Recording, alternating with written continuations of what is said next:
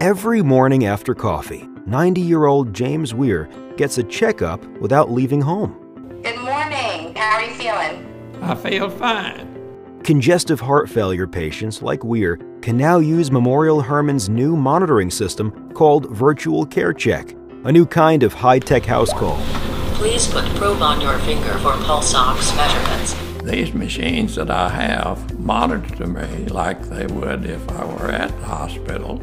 The customized Bluetooth system keeps track of vital signs like blood pressure, oxygen level, blood sugar, and weight.